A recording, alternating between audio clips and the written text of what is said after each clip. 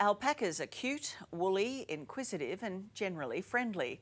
Turns out they could also help provide life-changing COVID treatment.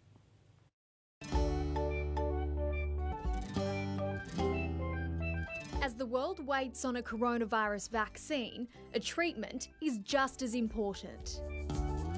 The answer, somewhat surprisingly, may be these guys, alpacas, with their virus-busting antibodies that could one day be turned into a treatment for the global pandemic. Well, I guess it's a long-necked sheep is the short version of it, but they are gentle animals, they are inquisitive, they're very soft to handle. Vaccines are amazing, but we also think that antibody-based therapies could actually also fill a gap where people can't actually develop a good immune response. And now the curious and cute creatures could be key to our future of overcoming coronavirus. Alpacas are loved the world over, but if they can possibly be used to help with humans with a treatment for COVID-19, I'm sure people over the world will be really grateful for that. We particularly like the alpaca antibodies because we think that it may have a different way of stopping the virus from entering cells.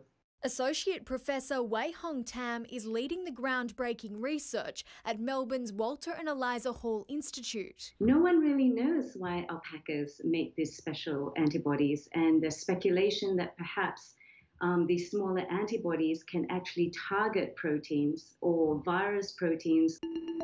The nanobodies inside an alpaca are uniquely small enough to fit into the spike protein of a COVID-19 particle. This process stops the virus's spike protein from being able to interact with the alpaca's cells, losing its ability to infect the animal.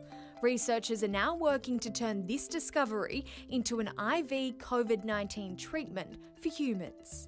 What we want to be able to deliver is something that doesn't look like an alpaca antibody, but looks like a human antibody so that it's safe and also potent and can actually block virus infection. I guess it really brings it close to home that our local alpacas are really helping the world. Linda Holdsworth runs an alpaca stud, or Ravel Alpacas. If an alpaca can help out and make some advancements in the treatment for COVID-19, that's a great thing. There is also hope across the border in New South Wales, where researchers say they've found a trial cancer drug could now be the key to a COVID treatment. We believe we would have the capability of supplying the world from here. Professor David Morris is from St George Hospital in Sydney. Along with his team of researchers, they have been looking at repurposing an existing cancer drug, Bromac, to fight COVID-19. At present, we think that this treatment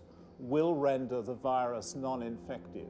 Certainly our laboratory tests indicate that. The cancer drug dissolves the spike protein of the COVID cells. Administered as a nasal spray, the mist renders the COVID-19 cells non-infective in the nose and throat, stopping coronavirus from infecting and spreading to the rest of the body.